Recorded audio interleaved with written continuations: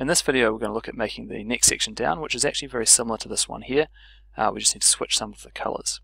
So we'll go straight back to our HTML, and just like before when we created this section here for the top section, we're going to create a new section tag.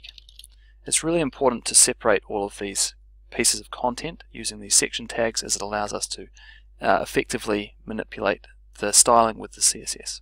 So I'm going to give it another class name to distinguish it from the previous one up there, and this one I'm going to call Z170 because that's the name of the thing that we're promoting. Close that opening section tag, and again we're going to use the same sort of system. We're going to use our H1 tag, and this is the Z170 series as our heading, and then H2 for the subheading. We're going to put in the text that's on the website.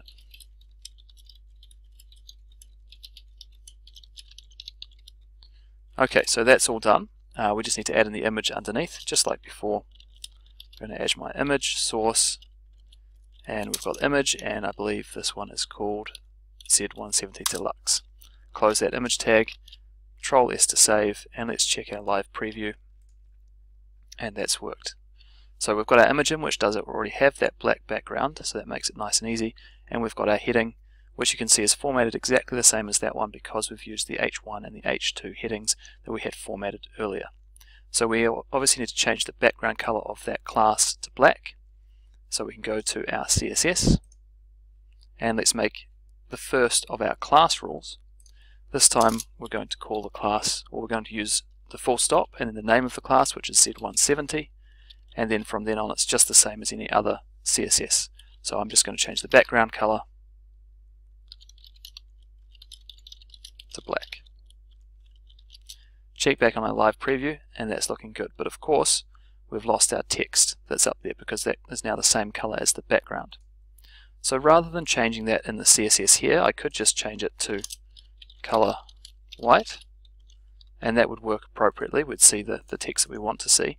But actually later on in the website we're going to change some of the other text to white as well. So rather than doing that, we can actually make a new class, and I'm going to put it in here for the H1.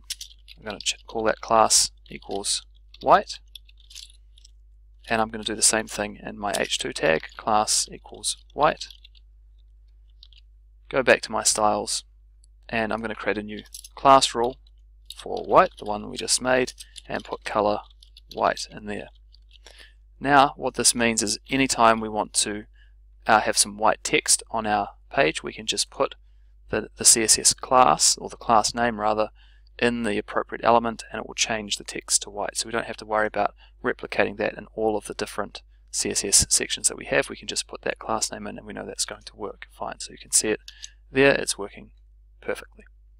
So that's it for this section, a rather short one because it's just duplicating what we had already set up there and tweaking some of the formatting a little bit.